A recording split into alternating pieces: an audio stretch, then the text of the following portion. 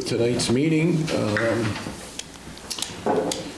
First thing, I guess, on our agenda is to call to order the public hearing for what I believe is the last public hearing for the municipal plan update. Is that correct? We hope so. Yeah, we hope so. So having said that, I'll turn it over to Steve. Okay, sounds good. Thank you. Ken Beliveau and Mary Cohen were planning on coming, but they're not here on behalf of the Planning Commission. This is really your public hearing, so why don't we move ahead, and if they show up and their questions directed to the Planning Commission members, fine. If not, I would be glad to speak to that. So this is, as you know, is your second public hearing. You held a public hearing back on October 15th and took public comment. There was some very good comment at that meeting, I think, especially related to the Housing Task Force or Working Group and Energy Working Group, and we can certainly follow up on that there is language in the municipal plan. I've got 3 copies here, so if anybody in the audience is interested in a copy, please come and get it. And if any, here's a copy for the select board. I didn't make a lot of extra copies. I've passed them out before, so but we definitely have copies here for reference if that's necessary. So I think what I'd like to do is just give a quick recap and then turn it back to you to ask for public comment. That's really the purpose of the meeting. It's extra. That's 1 copy, yes. Okay. So We've got 10 minutes to read it. There'll be a quiz at the end of the hearing. No, just kidding. One of the reasons that this document is fairly large is that we produced an energy plan. We were required to update our energy chapter to be in conformance with the State's Act 174 that was passed a couple of years ago. And we also had the option of having a local energy plan. So that plan was produced with the help of the Central Vermont Regional Planning Commission and is incorporated in this draft. And it's really designed to show where we have preferred areas for certain types of renewable energy facilities. The plan is designed to help meet the state's goal of using or having 90% of the energy use in the state be from renewables by the year 2050. That's the target. And our local energy plan includes local targets to achieve that. We really can say what our preferred mix is for renewables. Every town is different in terms of geography and suitability. We know that solar energy has certainly been very big in Waterbury and most of the rest of the state over the last 10 years or more, both on a commercial scale, municipal scale with the facility, the 0.5 megawatt facility up at the Wellfield on Sweet Road, and for private individuals. Hydro has been a factor in energy generation in Waterbury for a long time with the Waterbury Dam. We now have a micro facility that's in our water main on Gulfville Road. So you may have noticed the new facility there. Most of its, the workings are underground, but that facility is operational and is converting the excess pressure in the water main that we would have to just reduce and dissipate as energy into electricity. So those are some examples. The other aspect of the plan that the Planning Commission members worked long and hard at, we've got Ken Beliveau, the chair, and Mary Cohen, the vice chair here to answer any questions that you might have. The other aspect that we addressed is forest fragmentation. This was required in Act 171 by the legislature, and as we've said before, the intent of this municipal plan is is really not to prohibit development in forested areas, but is designed to try to minimize the impact of development, especially in some of the important forest blocks, especially where there's wildlife connectivity. There's been a lot of discussion of the Shutesville Hill area. I opened my complimentary copy of Nature Conservancy magazine that had a Vermont section, and there was an article on the Shutesville Wildlife Corridor in Nature Conservancy magazine for everybody in Vermont that goes to. So I think that kind of speaks to the importance and the high profile for that area. So we've incorporated language, goals and objectives and actions into the plan relating to the Shutesville Wildlife Corridor and to other areas around town. As I think you know, the Planning Commission is in the midst of a zoning update, and the municipal plan provides the basis for our zoning and subdivision regulations.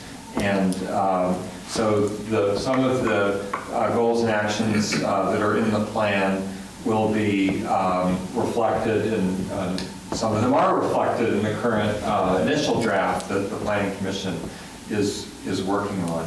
So the other aspect that Bill helped us with to a large degree is reflecting the fact that the village of Waterbury no longer exists as a municipality, and those assets have been taken over by the Edward Farrar Utility District and are overseen by the district's commissioners. So we've reflected that fact in the municipal plan. We talk about our public facilities and updated that aspect. Much of the plan did not go through a rewrite or any kind of major rewrite. We certainly corrected language that dealt with references to the village, taking that out. But we did a major rewrite in 2013 utilizing the 2010 census data. We'll do another major rewrite sometime after the 2020 census. And but there are key areas of this plan which were clearly rewritten. One thing that people interest you, this is now a plan with an 8-year life. Legislation passed about 4 years ago, 5 years ago. It was right after we did our 2013 plan, I think, not too long after that, as I recall, that changed the requirement for municipal plans in terms of the expiration to be an 8-year time frame, with a check-in at the 4-year mark with our regional planning commission, looking mainly at implementation. So I think that's something to be aware of. We can amend either sections or the entire plan prior to the expiration in 8 years, but it's not required, other than the check-in process with the regional planning commission. So do either of you have anything you want to add before we turn it back to the select board for get public comment? I think I caught most of what you were saying. Okay, good. That sounds like a great overview. We're in favor of the plan being approved by the select board at the conclusion of the public hearing. So if I recall, back at the last public hearing, there was a decision not to change a whole lot of the language and get into the weeds of any other issues. We basically just kind of tightened the last draft up and presented it as a final. Is that right? So there weren't any changes made to draft number 2. The discussion primarily focused around implementation of the draft, and we had incorporated language dealing with both the Energy Task Force and a housing working group. The housing working group was already in the 2013 plan. We got a lot of input from Waterbury LEAP on language that went into the Planning Commission's final draft, and so that Energy Task Force is incorporated into this draft. So there weren't any substantive changes to the draft. In order to have this draft adopted, we can't make any substantive changes without holding another public hearing. Now, I want to thank Ken and Mary and the rest of the board for doing a spectacular job. I mean, 5 years is a pretty short window from the last time to now, and it's good that 8 years is the next time frame in which we have to redo this. Hopefully, things won't change a whole heck of a lot. I had a gentleman, I often listen to DEV and the programs there, talk programs. They had a gentleman on the other day talking about the comprehensive energy program. He's talking about, what's wrong, Bill? No. Oh, carbon tax. Oh, okay. And I had done some reading on the comprehensive energy plan that Duncan McDougall had sent to me, a link to it. So I read into it a little bit. They had some great graphs and conversation there in writing on how we were going to get to the end game of 90% renewable by 2050. And I spoke to the guy on the radio the other day and made some comments about the effort to move forward with this comprehensive energy program and the fact that the information that they gave to how we're supposed to achieve the end game, but there was no real information about the impact on the switchover, how much carbon is going to be introduced into the atmosphere by moving in this direction, and information as to how long it would take to, I guess, even tip the scale even to a point where after the renewables are put in place to achieve this 90%, you know, how long does it take to get to that point, and then how long afterwards before we start to have to invest money and time and resources back into either maintenance or upgrades in the systems, the force fragmentation issues involved in wind turbines, just issues that I felt were important to, you know, putting us in a direction that's really going to make an effect. The guy didn't have any answers as to my questions as to, you know, the lack of, he basically said that, you know, we don't have everything worked out. Well, having said that, I'm thinking to myself, so is this actually going to do the job? You understand what I'm saying? And now with the carbon tax, their efforts to kind of push that hard, you know, there's implications on that that are going to affect us in more ways than one. And, you know, will the carbon tax, do you have any opinion on how the carbon tax will affect this plan moving forward? Is there a possibility we might have to revisit that in 4 years to try to, you know, offset or comply with the regulations that they may put forward, you know, dealing with the carbon tax? You have an answer for that, Ken? Or? I do. Yeah. Whether it's a good one or not. So, Can you go to a mic, please? Either. Oh, yeah, that would be good.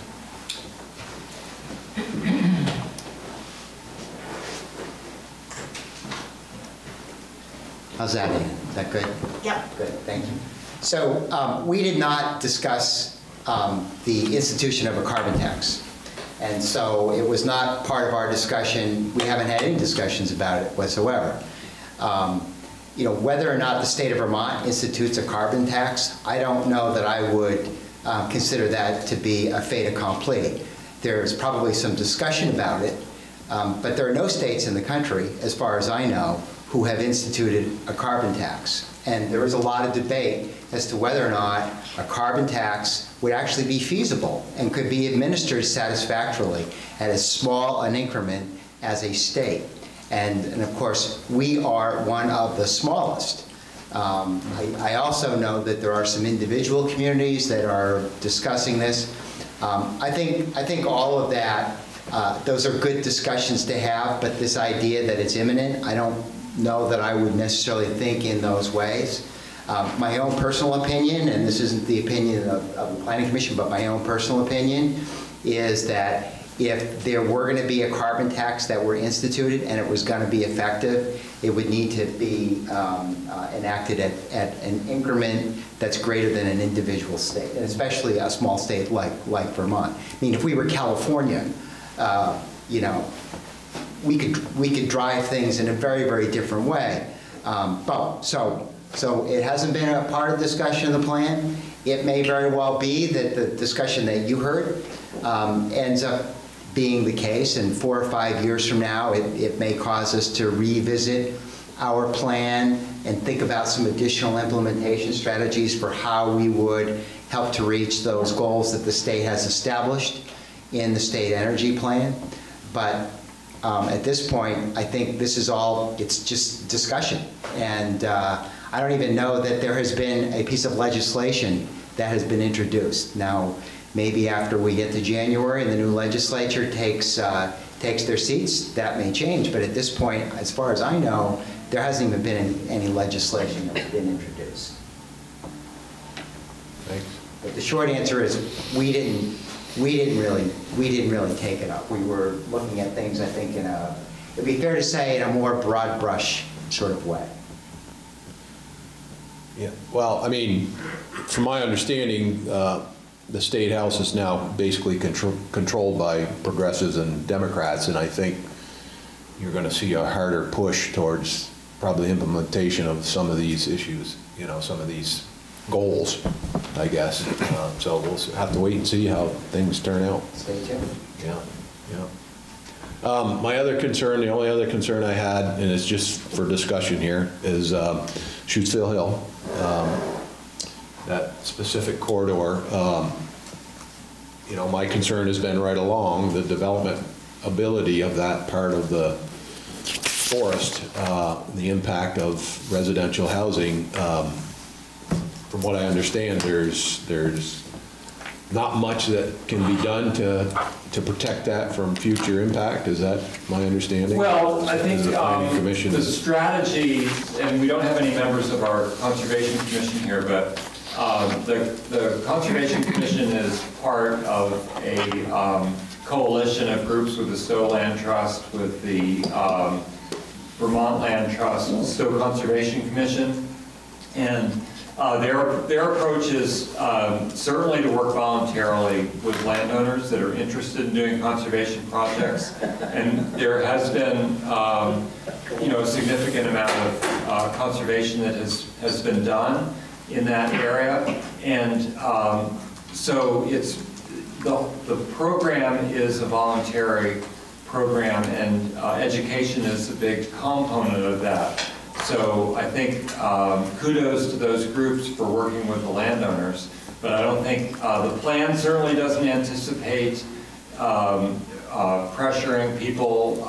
I think where the Planning Commission will look at these issues not only in the Shutesville Hill corridor, or Shutesville corridor, but in other areas is what we can do through zoning, especially in our higher elevation areas, to minimize the impacts of development. Again, the intent is not to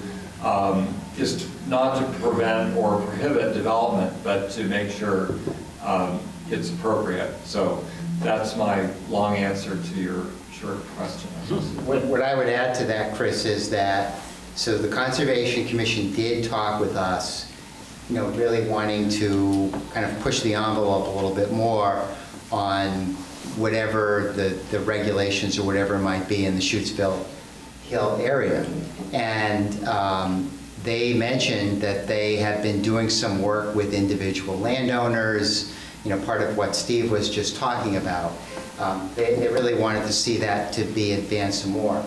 The Planning Commission, our take on it was that that was all great that they were doing that, but what hadn't taken place was some sort of kind of a town-sanctioned planning process that would include public hearings that would give that process a much greater degree of legitimacy, number one. And then the other is that it's great when you're having conversations with people that are like-minded and predisposed perhaps to want to work together with the town, because I'm sure you know, when you have a public hearing, it's not always folks like that are going to show up. And so there may be other people that may have very different ideas.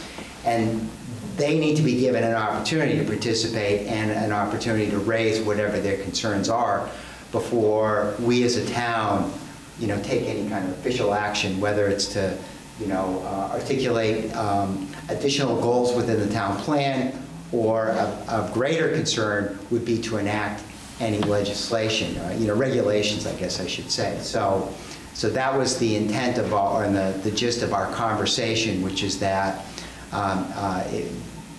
we would look at there being some sort of an action item where we could have a town officially sanctioned town process to have all those kind of discussions before we as a planning commission would come forward to you with a set of recommendations for you to potentially take some action. So it was, I would call it sort of a small step forward, but an important one because of the process implications of it. Unfortunately, probably the only real solution for a situation as delicate as this is having the financial affordability to perhaps purchase the land and keep it as a, either piece of town-owned land and conserve that corridor. Well, Chris, I think private landowners who have an interest have a very, they're often the ones who are in the best position to be stewards of the land. That, certainly we as a town, we have the Waterworks property that is managed by the EFUD commissioners, but are overseen. But I think that's really been the goal of the Conservation Commission. I think the role of this plan is more, how we map and how we potentially regulate these areas. And I think we took the first step by having this forest resources map, which does identify the forest connectivity blocks in the Shutesville Hill areas is one of those areas. This came from state mapping. So I think that's really the role of the town, is to support efforts and to do what's reasonable and agreed upon as far as anything on the regulatory side through zoning and subdivision. Does anybody else have any comments? Ann? Get up to the mic.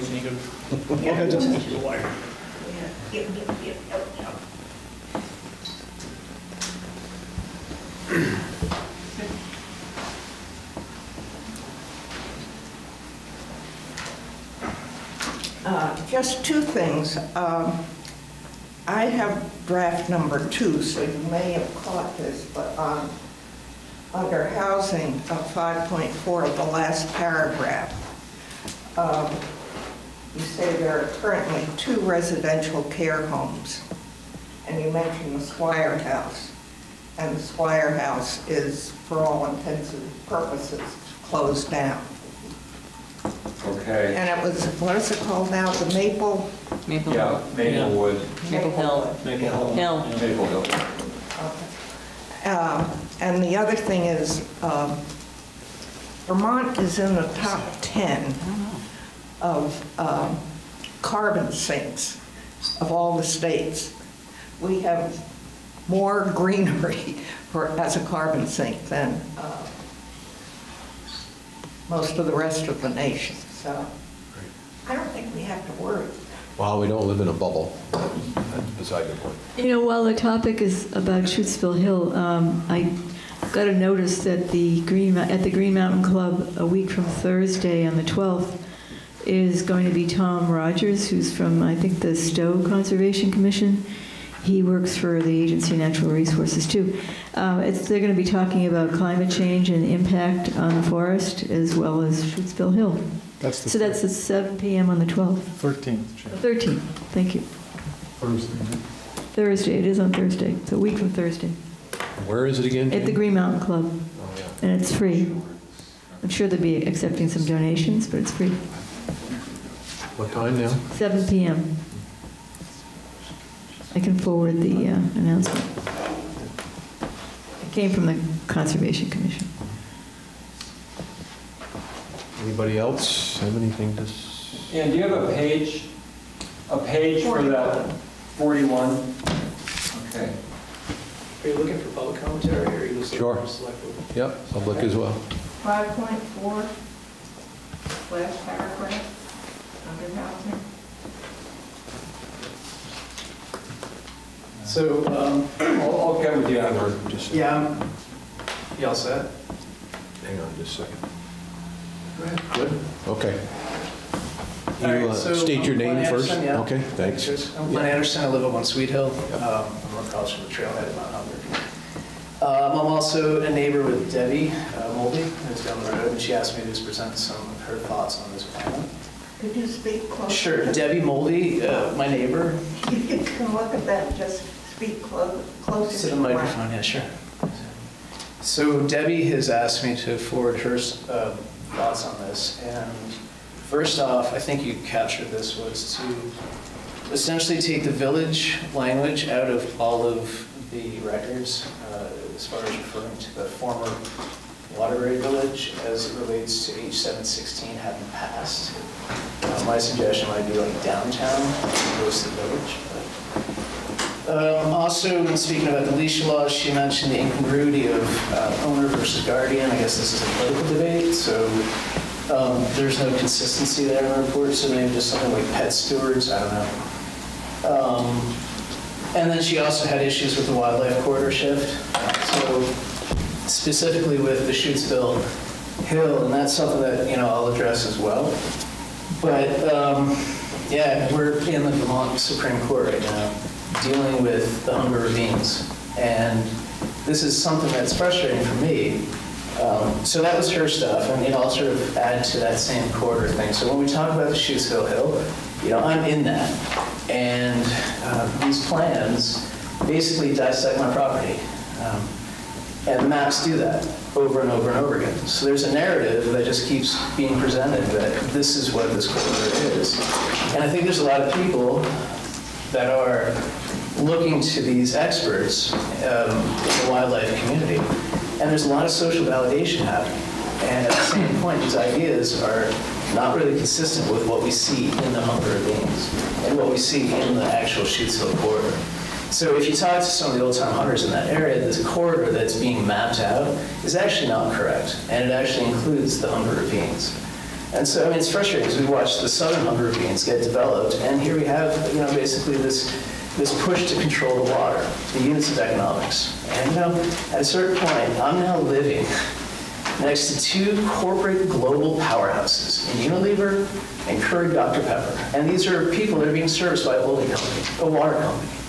That was created to service this village, yes, but now this non-functioning village is basically defunct, right? So what is happening? The wildlife corridor is changing. When I moved in 1994, there were moose walking through my backyard every day. Well, maybe not every day, but it was very consistent.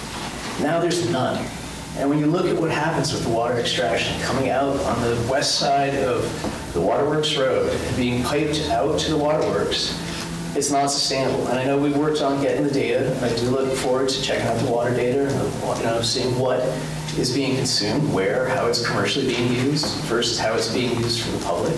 I look forward to working with the town and figuring out a way to make that sustainable. But as a local neighbor, sitting next to these for-profit enterprises, working through this for-profit water company, I'm now saddled with having to fight to actually keep a corridor intact. And so we're in the Supreme Court challenging a subdivision that's meant to make it seem like it's just all subdivision, residential housing in an area that's not. It's a wildlife corridor. And I've been a steward in this space, as has Debbie, but it's not going to be that way if we keep pushing through. So I never was contacted by the Planning Commission, and I would have liked to have been as a landowner. I'd like to get more involved with planning, but at the same point, I have a list here that I feel like nobody wants to really listen to. It's very clear that this draft has been basically all set. It's going to be rubber stamped. The select board's going to say yes, and then we're going to put it to the town, March vote. And what? We're going to rubber stamp something that's going to impact a whole lot of people? I read through every bit of that document. And I looked at pieces like, for instance, I could go on and on and on, but the energy plan itself, it's basically saying anything that happens in the Shutesville corridor is going to be basically impacted in such a way that even though my neighbors to my south, the former village, were able to put in a 1.1 megawatt solar facility, now what, we're not allowed to? Because we're in this corridor? But at the same point, we're then forced with more development, and not to mention, 80 cars on average every day of the summer. On the weekends, maybe on the weekdays, definitely over vacations. I mean, it's a madhouse out there now. And when I moved in, there was maybe 3 cars on a July 4th weekend. And it's really frustrating because I don't want to be the sort of lone wolf, the person that's like ostracized into having to protect these resources. But this is one of our most important recreational resources in the town of Waterbury. Mount Hunger is a significant resource in the Hunger Ravines. If any of you have walked up there, and I know some of you are on the DRB committee that oversaw that, and if you actually walked up there and saw the actual natural resources, you would understand how important it is to save this space. But I could go through the list, or I could submit it by writing. But I mean, it's one of those things where as I keep going through it, I got so many specific questions. Things like, we want to give the DRB more oversight. What is the rejection rate of DRB proposals to date? I mean, is everything just going through, or are we actually seeing some pushback on stuff? And that's an important thing because not everything should be developed. And what we have right now is 200 jobs leaving this community from Kerr Green Mountain, leaving. And this is real. These are people's lives and jobs at stake right before the holidays. So I'm trying whatever I can do to try to take our water rights and to create our product. And I want to make sure that we're able to help this community grow. But I feel at all turn, everyone is like trying to push back and like reject our rights. And they want to monopolize. See, if you go back to the 2013 town plan, I mean, effectively the VNRC came in and said that, the water effectively is going to be monopolized. So that only one group of users on this village-owned land can utilize that water for agricultural purposes and extraction. I mean, it's basically taking Debbie and I and shutting us out the door and saying, no, you have no rights. And she's lived there since 1966? So those are some points that I just wanted to bring the gravitas to the table here. Because just to rubber stamp what's going forward is not okay with me. And I'm willing to roll up my sleeves and reach out. I spoke to the Lieutenant Governor today. I reached out to him. I spoke to another individual that's interested in bringing maybe a few tens of millions of dollars to this area. So I'm doing my best to try to create economic growth for this area.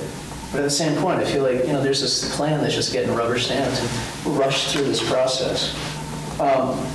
One thing I really want to state for the record is the wind farms. And the whole idea that industrial wind should even be part of this is disgusting to me. I'm sorry, but this ridgeline, we should have a moratorium at 1,200 feet, and that's it. I mean, enough. This ridgeline's getting parceled out, and I drive down Loomis Hill now, going up the hill, and I'm looking at all these lights in the upper regions. And I'm thinking to myself, this wasn't long ago when I look up there and I'd say, this is a really great place to live. Because it's got a beautiful backcountry, and I know I have a lot of neighbors that play in the backcountry all around the world. You guys probably know them too. And this is a really cherished place, and we should not be just letting that development just climb up that ridgeline. So that's an important piece. I think all mentions of wind packages, anything over 1,200 feet, I think is just out of the question. I think why are we even thinking that? Especially industrial scale. I mean, maybe community scale if it's properly cited and goes through DRB oversight, but geez, let's not start baking in things that all of a sudden open the door for massive fights down the road so that we can, look at more towers after everybody in the survey is saying they don't want to see stuff on the ridge. I'm sorry, I think that's something that needs to be part of this. And, if I can submit this, I don't want to run over time, but, if you want it in writing, I'm happy to. But, a few other points that, I wanted to make were, we just experienced this downsizing of the current R&D factory, and we know that what's coming next for the production plant is probably very real. And yet we're still talking about, a $20 million bond vote for a school in a district that, what's going to happen? We're going to see so much gentrification in this community. So many people that have lost their jobs that are not going to be able to, throw down and make their bills. So I just want to see those things addressed. I want to slow the wheels a little bit on this plan. I don't want to necessarily rush to ratify it. But, I'm willing to roll up my sleeves, like I said, and help out. But I don't feel like people are asking. I mean, my former, what I've done for a living is market research. I was retained by the brand group at Curry. That's when I realized just how exploitative behavior was. and is to this day. So I'm trying to change things from within. When I get stiff arm, I'm going to just do what I have to do. But at the same point, when I look at the survey methodology, I mean, there's what, 146 apparently like responses measured, but when you break it down, it's like 82 people that answered, but because of the way in which the random sampling is measured and, you know, aggregated with the general responses average. So there's like a lot of problems with the process that I could have helped with along the way. And I'm looking at this data and saying there's no statistical significance to like really truly base it off of anything, you know, to represent this community of 5,000. You know, some of the other pieces, you know, I guess, I don't know. I think people are going to be able to read this in the transcripts or see this. And, you know, I just want to remind people that I'm literally living next to the impact of Unilever and Dr. Pepper Curry, or Curry Dr. Pepper. But remember, there's no Green Mountain coffee on that letterhead anymore. All right? So this is like massively impacting me. And when those headwaters get drained out and the class 2 wetlands dry up, the animals, the wildlife are, you know, coming onto our property. So we have a couple of choices. A, we can address our concerns up in the Humber Ravines, and we can try to incorporate that into this town plan, you know, or I'm going to be forced into a position, and it ties into a lot of the things and the reasons why I'm in the Supreme Court now, where we will have to take legal action. Could you explain what the impact that you're talking about is? As far as the water is being depleted? Yeah, I just don't understand. Yeah, absolutely. What you're referring to. Well, so, is that the basis of this lawsuit? Well, so, okay, so let me backtrack. So basically, you know, the water extraction that happens on the village land, right? And that water is piped to a water plant, and that's treated, and I think just the other day there's a big chlorine flush. And, you know, everybody that has piped water now knows that they're on that town service because, well, they filled the chlorine flush.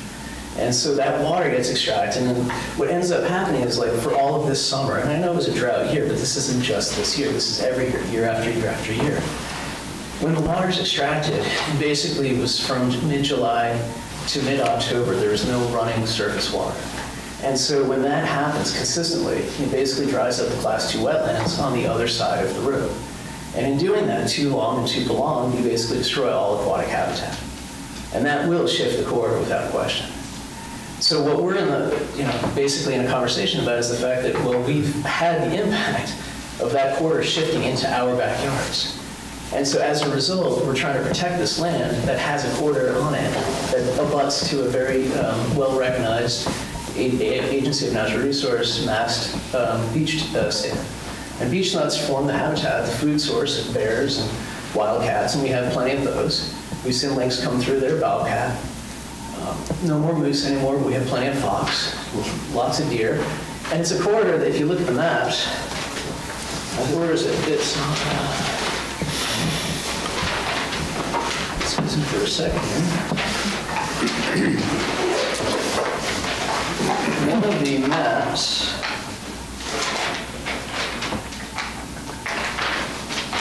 I think it's like 14. Well, okay, so. Is it the forest connectivity map? No, it's the northern boundaries, town map 1.5 and town map 1.6. So on town map 1.5 is the Waterbury Center Village, which I think, you know, that needs to be relabeled. I think that conversation's a whole separate conversation. But it's in that 1.6 where you can see, you know, basically our boundaries are clipped right in half. And, you know, there's another piece that, like, I look in, with things that I'm finding on page 134 of the forest fragmentation. Basically, we're talking about downgrading all class 4 roads to a trail, you know, wherever possible. Like, is that going to mean that that back road that now gets gated in the wintertime so that, you know, all of us that live up there that depended on that to get through the snow, we now don't have that half the time of the year. And a lot of people that work in Waterbury and travel into Stowe, for instance, snowplowers, need to keep that open because they need to get to those places so that they can, like, not have to go all the way down and around. But you know what? Like, nobody seems to care. I mean, I've seen a man live his life petitioning both the towns of Waterbury and Stowe. And he went to make sure that that was kept open every year, and he had to fight for that. And that man didn't make a lot of money, but damn it, you know, he was so gentrified by this community. And it's frustrating to see. Now, I could live at the end of a dead-end road and be happy. Excuse me, I think that's a Stowe, excuse me, that's a Stowe issue, it's not a Waterbury issue. Well, I guess then in this plan, we could then maybe strip that out and say that that can maybe be upgraded to a class 3 road? No, it's not, it's a Stowe issue. Well, it is and it isn't, because it is on their property, and I understand what you're saying. I went to the Stowe Selectboard as well, and I met with them, and I petitioned them to keep it open. But they said, well, we have no resistance from Waterbury, so we're not going to listen to you. So if you maybe listened to me and stuck, with us and advocated for us, then maybe we could get Stowe to go on board with us and get Charlie to say, yeah, we'll keep it open, right? Because we have money to snowplow. Excuse me, but I think we need to focus on the plan. Well, okay, and so this is the general statement. I just So want to let me say one thing here before you go any further. I understand your concerns, and I have sympathy for what you're talking about. The problem with society is we want our cake and eat it too. And there's, to get into the weeds of this thing would take literally all night. Mm-hmm. And I don't believe that everybody out there is ignoring what's taking place. And you're right, to some degree, the people that are looking to speak out hard against issues that most people either ignore, they go through daily lives and don't pay attention to it. I've been here, I'll be 59 here in a few days, been here forever, since I was born, and the changes that I've seen have frustrated me through my entire life. But there's so much complication to the whole system that's put us to where we are now that to solve it in 15 minutes is going to be impossible. And I'm happy to submit in writing for that reason. Yeah, but so at the same point, I want to be heard. We need, right, so we need to, but we do need to limit the time frame of the discussion. We were already over. So I'm willing to step back and submit in writing, but at the same point, I would like to invite the committee to come up to the ravines, to sit with Debbie and I, and to talk to us, because for a town of our size, that should be something that a resident that's been here since 1966. She lives alone, and she deserves that respect. So, I hope that can come of this conversation, and maybe we can be human about this and find a better path forward. Bill, you've got something. Can I just ask a question? Is this the first time you've expressed these views, or have you met with them? No, he's been here before. I was here at the last public hearing, and I'm definitely involved in trying to advocate for a number of people.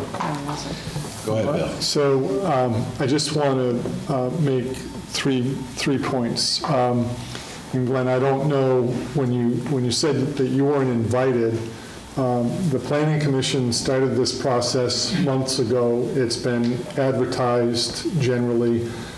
We don't send invitations to every resident of the town to come to these meetings. So the Planning Commission has held many, many meetings for many, many months, and maybe you've been to some of them, maybe you haven't been to any of them.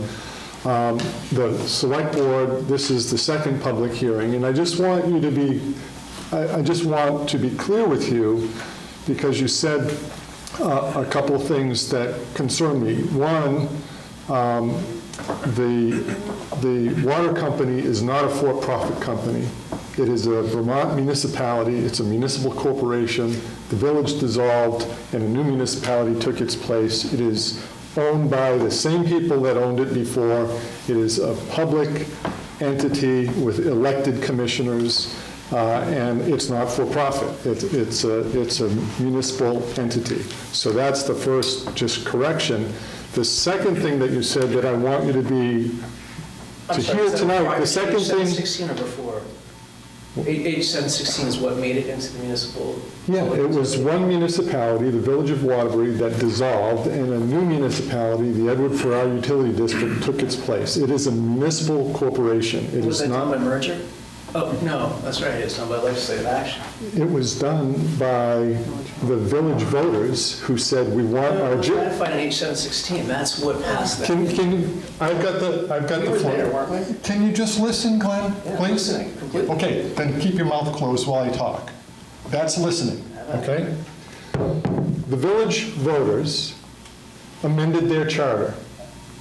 And the Vermont state law says a municipality cannot amend its charter unless the legislature ratifies it. So the village municipal government said, we don't want to be this anymore. They gave up their general government functions and said, we want to be this. and they have the responsibility to have a water and sewer system. It is still a municipal government, and the legislature ratified the charter of the Village of Waterbury, just like they did in 1894 when the village first voted to become a village. So I'm just letting people know it's not a for-profit water company. The second thing that I would like you to understand is the Select Board doesn't have to take action tonight. It's their decision to decide upon, after they close the public hearing, whether they want to vote on this, whether they want to send it back to the Planning Commission. But you suggested in your statements that in March, we the voters would ratify this, and that is not the process. The process for the town plan is the Planning Commission generates a plan, submits it to the Select Board, and then the Select Board can adopt the plan. It does not require voter approval. If you don't like it after the Select Board approves it, there is a process by which you can bring it to the town voters to reject it. But I just want you to be clear that it does not go from here to town meeting. No, I do understand that. Okay. Well, you said it's going to be ratified in March, and it's not going to be ratified in March. Might not, there would be other sequences. But I mean, the whole point of what I'm trying to establish here is that, like, if you look at the water that comes out of that basin, we're talking about something that dictates a whole lot of monetary flow. Now, we could lie about that or pretend that that doesn't exist, but there's a number of businesses. I don't think this relates to municipal But it plan. does. It absolutely does. No, you don't want to hear it, but I'm saying, that, like, when you look at the town plan, does it not talk about water and the town resources of water? My point Because the wasn't to 2013 argue with you plan- about the water. You have your opinions about the water, and that's fine, and I don't disagree with you. I just want you to understand my comments were simply that it's not a for-profit water company, and Point of order noted, the process is the Select Board gets to adopt the town plan. It doesn't have to be ratified by the voters. And to which I would add to the Select Board, if that would be something that you fast-track a vote on this and pass it without due process, of course we're going to bring this back to the public for rejection. Well, can I correct that? Excuse me. This cannot be appealed to the town voters. There can be a vote of the town voters that they, the town voters, adopt the plan. That has not happened in Waterbury. To my knowledge, there's no appeal that I'm aware of, and can you correct me? I think you have to get a petition of, I'm going to be wrong on the percentage. No. I want to say it's like 15% of the voters. There's a very small window of opportunity that appeal would have to be, but so there is a potential avenue of appeal. It's not necessarily an easy one for somebody to do, but if you get 15% of the voters to sign a petition in the amount of time that's allotted by state law, then it could be. It's basically a rescind process, in a sense? I think we should have to at the look into state that. statute. We would have to look Okay. at that. Well, then So- I just finish up and I'll leave you to be, right? So I would say this. I would say that since this since this town has become a non-village entity through H716, I think instead of rushing to use that process they would like you to use to ratify this plan and just make it happen, I think it's upon the Select Board to put this back to the people, make sure that this is done right, and then say, how does this really move forward? If we're really going to truly merge, I mean, quite frankly, I voted for the merger back when the 2 previous ago, and then I voted for the rescinding of it. And you know why? Because the water district is treating everything separate but equal. I mean, separate but unequal. I mean, if you look at it, the fundamental core of what that water district does, it generates property values that are increased for certain people and decreased for others. That's not right. So I'll leave it at that. Thank you. Thanks, Glenn. Is there anybody else that has any comments on this particular item? On the Select Board? Okay. It looks like that we can officially close out the hearing then on the third draft of the municipal plan. And That's fine. I think in all due respect, we have, the current municipal plan is due to expire on December 9th. The Planning Commission has followed the public process. You followed the public process. We have I think the Planning Commission has made a huge effort to incorporate public comment into the plan. I would encourage you to adopt this draft this evening so that we don't face having a plan that has expired. I think that's important, and we've talked about that. I think there's been a public process. We can look into the statutory requirements if you're interested in that. I can print it off in my office, and I don't have in my memory exactly what the process is, but the town is not elected to have a town vote on the plan. It's your prerogative to adopt the plan as it moves through the process, and it can be amended in the future. Yeah, and I think it's important to note the two things that Steve, one he just said, and then one he said about 20 minutes ago, is that we need to have a town plan that's effective, and our current plan will expire December 9th. So if you don't take an action to approve the plan, then we'll have an expired plan, and there are consequences that go along with that. The other point is, and I'm not suggesting that if you approve it and Mr. Anderson decides he wants to appeal it, that he shouldn't, but what I would remind you all of is that simply adopting this plan doesn't mean it has to stay in place for 8 years. If there are concerns that arise in the interim, you can ask the Planning Commission to go back and fix something again. I think that is, I hope that's not necessary in the near term, but it is much more expedient to have a plan in place as opposed to an expired plan. And if there are issues, you can revisit the concerns that you have. I guess I would ask this, would that be a more appropriate time or process for perhaps Glenn's concerns? Would what be a more appropriate process? To possibly look at amending some of this in the 4-year time frame or sometime down? That's up to the select board, I think. Right, but I'm saying if he has concerns, to bring it to the table at the 11th hour, basically here tonight, it's difficult for us to just put a brick wall in front of the train that's running and bring it to a complete stop. Well, I don't think there's any way to resolve the issues that he raised tonight before December 9th. It's December 3rd now. You're not going to be able to address any of those issues. So there's future opportunity for him to... I mean, he can ask you to put on the agenda. He can come in and ask you to talk about some things if he wants to make presentations. And then once that conversation is had, if the select board feels that, well, we should reopen something or revisit something, you can do that, and you can consult with the Planning Commission about what their feelings are and what that process would be. But to not approve this and allow the plan to expire, I think, would be detrimental to the community.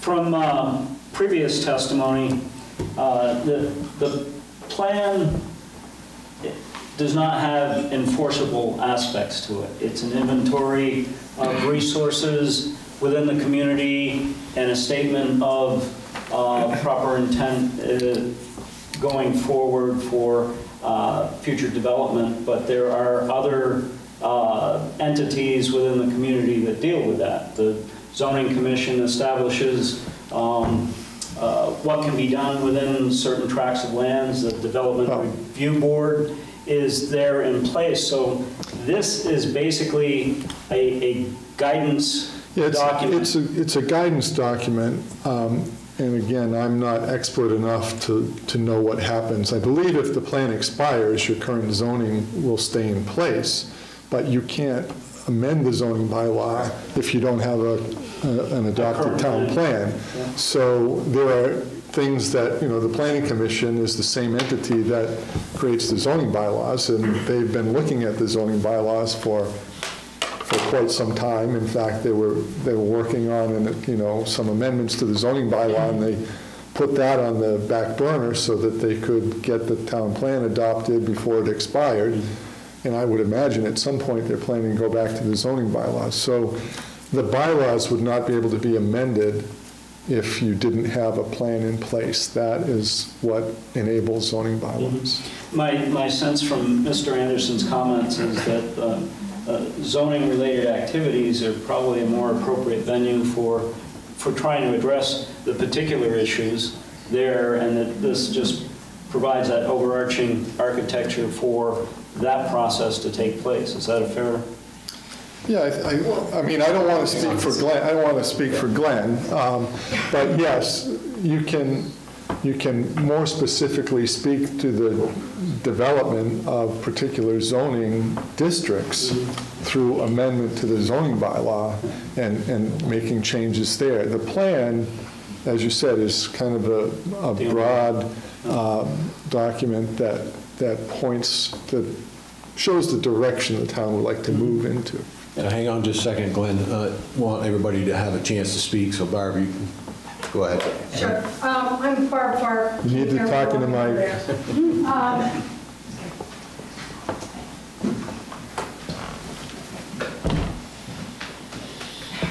Hi. The plan is a bit more than just guidance. It's also the requirement, if you're applying for any grants that are out there, do you have an effective plan in place, an adopted plan? So for transportation projects, any community development projects, historic preservation projects all require a plan. And also when you're undergoing, any projects undergoing Act 250 review, we'll look towards the plan for what the guidance is for moving forward with any projects on land use. So it's not just, it is guidance, but it's more than that. It's a requirement if you're going to be taking the next step for any either funding or Act 250. Okay, 2 seconds, Glenn, we're way over time. I think, it is putting words in my mouth. I think I would say that it's not worth passing this tonight. I think, regardless of grants that might be passed or presented within that time period between the 3rd and the 9th and whenever we resolve a new plan that addresses these issues, I think there's a concern that it sets a tone for what is permissible development, permissible infrastructure. It sets a tone for what the Shutesville Hill actually is. And we contest that. We're in the courts right now contesting that. So to rush this into passage right now, I think is disrespectful to the process. And I think it's not just my voice. There's a number of people that are, at stake here. So I think part of this problem that I have is that there's been, if you look at the UDAC loans and you look at the village development and the disappearance of the village, you have a whole lot of investment into businesses that benefited from this water. And at the end of the day, when this water is not sustainable, we have to address that. And I have ideas in mind. That's why I got the data for the water, right? For the water and sewage data. But I think there are ways that we can create a better water product and have more sustainability. And I think that can incorporate into this plan. I'm willing to do that, but not if we rush through this and fast track this. If that happens, then the question I put back on you is who has the liability for the words that are created from this document? Because I know in 2013, VNRC said that there's going to be a use of land zoning to a municipal zoning to allocate, to restrict the use of water and the extraction of water and essentially create a monopoly. So those words have liability and consequence, and anything that goes into a ratification state, anything that you pass that becomes a town document, represents intention and significance, right? So now we're sitting in a space where if my recourse is simply to say, look, you're all screwing me by putting me next to this big, massive water empire of people that are working in the billions of dollars, people. I don't want to have to be put in that position where I have to sue the town I live in and file motions of harassment. So I'm going to leave it at that. I respectfully ask the select board to take your time. We can figure this out. Any grants that may be coming up, probably, with all due respect, maybe should be put on hold as well. Because we are rushing to develop and rushing to implement this plan, and it's backfiring. And we've seen jobs lost over and over and over again, and I'm not willing to rush into something just so that we can, run for more $2,000, $3,000 grants. Thanks. Okay. Thanks, Glenn. So I guess it's the board's decision as to whether or not you wish to approve this tonight, and if so, then take a motion to approve the third and final draft of the updated municipal plan as presented. There would be a motion to adopt the plan. All right, I will make the motion to adopt the plan as represented in draft number 3, dated November 5th, 2018. Is there a second? I'll second. Okay. A motion's been made and seconded to approve the municipal plan as presented. All those in favor? Say Aye. Aye. Aye. Aye. Very good, Steve. Okay, good, thank you very much. Thank you. I think you'll have other opportunities to prove your point in... Do you think it's all about proving the point, Chris? No, I know where you're coming from, Glenn. Okay, we could have a personal conversation outside of a meeting at some point in time. I think this is like one of the most egregious things the select board could have done. I mean, I think that the amount of manipulation that has gone into people's lives to tear their lives apart. No, you don't understand, Bill. No. It's real. Don't trust. You know what? You're so Seriously, Glenn. disrespectful. It's so ridiculous. No time to take this up here now. My number's in the book. You're welcome to call me anytime. Okay, so I guess we'll begin the select board meeting, but before we do so, for December 3rd, 2018, I want to thank Mark for kind of overseeing things here while I was gone on vacation, and I appreciate it. So moving forward, take a motion to approve the agenda as presented, unless there's any changes or additions. Hearing none, seeing none. Motion to approve. I'll make a motion to approve. Is there a second? I'll second that. No further discussion. All those in favor say aye. Aye. Aye. Aye. Consent agenda is the next item on the agenda. The minutes from November 19th meeting and a liquor license and outside consumption permit for Pegasus LLC. A motion to approve the consent agenda. I'll make the motion to approve the consent agenda items as presented. Okay, second. I'll second that. Any further discussion? I have one. I don't know if my mic's working. Is it green? Yeah, I keep turning on, but... Bill, do you know the details on why the DLC is requiring them to get 2 licenses? I don't. Okay. I just thought that was odd that they were now requiring that when they weren't previously requiring that. Just the understand the complications that could be created behind that, and I don't know if we need to say anything against it, but... It was, I mean, I just happened to be standing there when he came in and handed it to Carla, and he just said, well, they consider it 2 locations. So whether, you know, when Chad built the place in the back, if he didn't ask, I don't know, so. Yeah. Okay. That's all I have. All right. So there's been a motion and seconded to approve the consent agenda. All those in favor, say aye. Aye. Aye. Aye. She gave me better. Public. The public has a chance to speak at this moment. Is there anybody from the public that wishes to make any comments? I guess not. So we'll move forward. 7:38, we're a little behind, but discussion on VORAC grant, fields and facilities. We're back. Yes. Is there an agenda that I can take a look at this? Yeah. I guess I gotta start getting involved here now, don't I? You can subscribe online or something. That's great.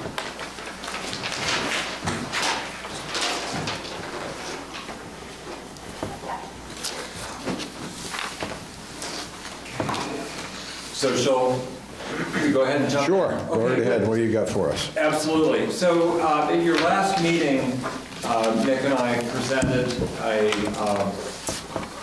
proposed grant application, and this is to the Vermont Outdoor Recreation Collaborative.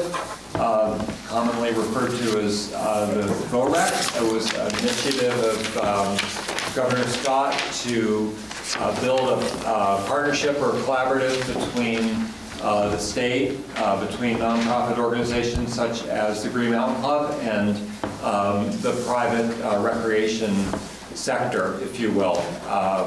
Kingdom Trails up in Burke, other companies that sell recreation products. So they've set up a grant program. It's a pilot. There's $100,000 available, and what they're saying is that they would like to give either 1 or 2 grants to municipalities. We're obviously eligible. So we brought a project to you last time. This is the same project that we're bringing back to you, so we have a little more detail. We have a more detailed budget, and the grant application is due December 14th, and so we'd like to just go through the budget. There's a project description here. This will be part of the grant application, and there's also a project narrative on the back side that addresses how this will achieve VOREC's vision for outdoor recreation friendly community. We see ourselves as an outdoor friendly community, certainly, and so this project is designed to enhance our existing facilities, and so we're trying to make the case that there will be an economic benefit to the town of Waterbury and its citizens and to the business community as a result of this project. So there are basically 6 components to the project. The 5 of them are on the ground improvements, and then the 5th is a planning project. And we also have Dana and Amanda are here representing the Waterbury Area Trails Alliance, commonly referred to as WATA. And Melissa here is here as well, and she's been a partner in putting together this project and drafting the language. So I'd like to just go through this fairly quickly with Nick's assistance and just remind you what the basic components are. We've refined the budget. In a nutshell, we'd like to get authorization to apply for a $50,000 grant that would be matched with $14,600 in local cash match. WATA has offered to, or at least will take to their membership the possibility of some fundraising, private fundraising, but it would be a modest amount, probably neighborhood maybe $2,500 would be a modest amount. So we've gone over this with Bill in terms of budgeting. Some of these are projects that we need to do anyway, and some of them are what I would refer to as optional projects, so we'll try to share with you how that breaks out. The first item is trailhead and recreational wayfinding signage. This would be supplementary to the wayfinding signage and the kiosks that are part of the Main Street reconstruction project. They're actually part of the contract that State of Vermont will be establishing with the contractor for Main Street reconstruction. These would be signs with maps that would help people orient to 2 trails, the Cross Vermont Trail that goes from the end of Winooski Street to the back of the state complex, or that's a segment of the Cross Vermont Trail that's in Waterbury, and then the community path. So we want to try to boost utilization of those paths. Then replacement of new park entrance signs. This is a project that Nick has been working on for 3 of our parks. It would be a total of 4 signs. And then would be a renovation and resurfacing of the community path. Certain sections have grown in grass. Some areas are poorly drained, so we want to resurface that path with a gravel base and crushed stone surfacing to help utilization, especially when it's used through the Leaf Keepers Half Marathon and the gravel grinder race, which are very popular. Big economic drivers in our community. And then lighting fixture replacement for the lights on the poles at Dacro, at the softball field, at Anderson Field tennis courts and outdoor ice rink. That would be an energy efficiency project, and I'll turn this over to you, Nick, in a minute to talk a little bit more about that. Pool building renovation for handicap access and for a family gender neutral bathroom and changing room. We've downsized that a bit to a modest project that would, we feel, would meet those requirements that the state has established.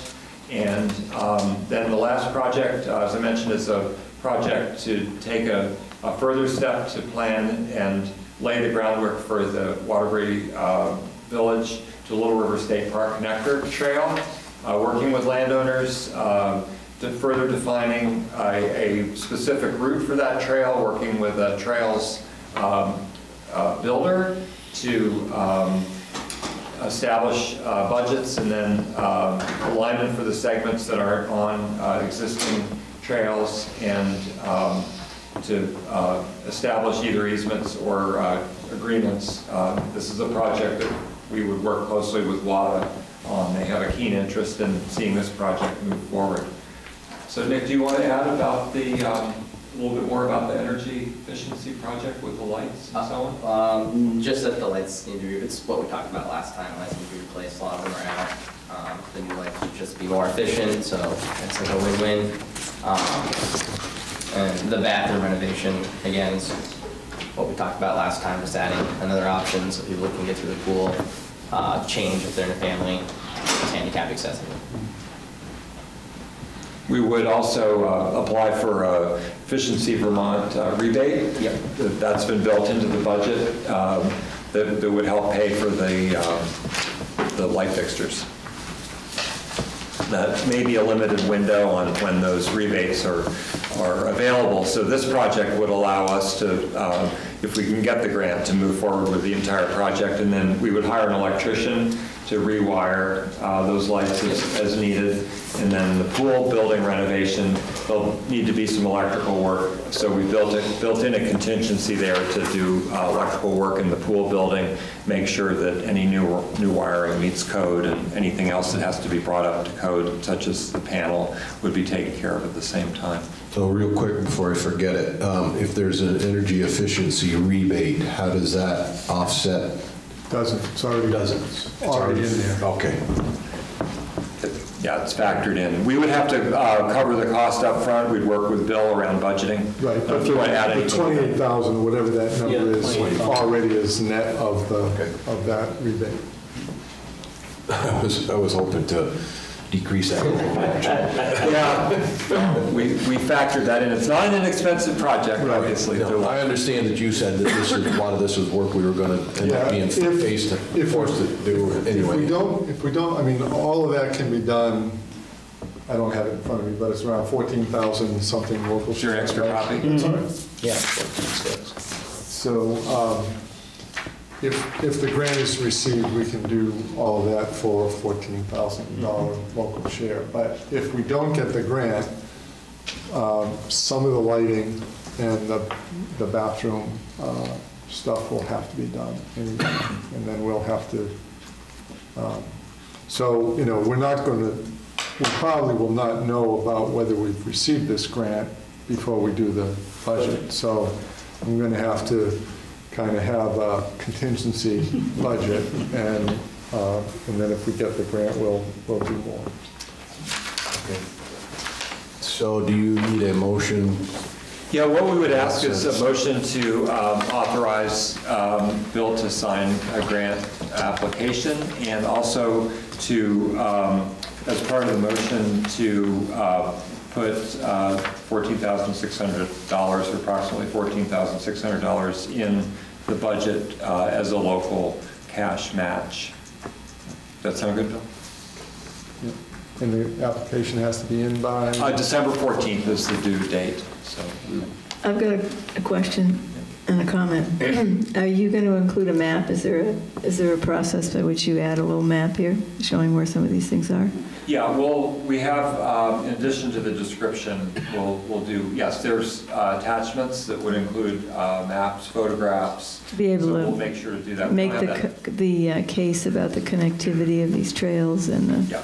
Okay, including, I think, that'd be one comment I'd have for your third item on your first page here about the community path. Okay. Because you go into a lot of description, and I totally agree. It's inadequate, and it needs to be updated. It's time to do that, and it's great. I totally support it, but I think you need to provide just one sentence that it's about the critical link that it will provide between the village, an elementary school, and the center, and an alternative to Route 100. Okay. Because it has a very different role than the other connector trail you're talking about. Right, well, maybe there is the... So it's really critical it gets upgraded. Right, the second... Because it's not being used the way it is. Right, the second sentence refers to that. Maybe we can beef that up. Just beef that up a little. Okay. Thank you. Yep, sure. Okay. What's the feeling on the grant getting approved? We don't know. We don't know what the competition will be. It's a pilot program, so there are only going to be 1 or 2 grants. So it's hard to know. We're going to make the best case we can with Alyssa's help on the economic side.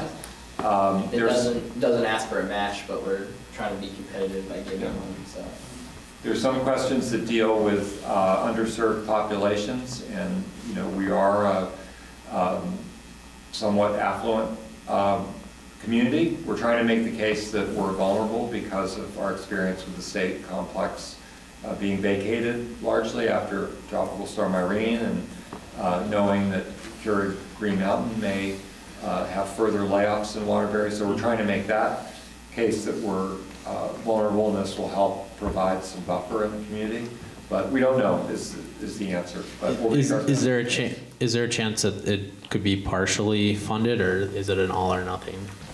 I don't know. What they say in the guidance is that they're probably only going to give 1 or 2 grants. I think what they want to do is they want to see a real strong impact in 1 or 2 communities. They have $100,000. $100,000 is it. So it's going to be either one $100,000 grant to a project they choose, or maybe 2 $50,000. So we're banking on it being one of the 50,000. We certainly have a shot at it. Is there any real talk about how we have a lot of young families in our demographic at our school? We've been very fortunate because we have full enrollment at our school, growing enrollments.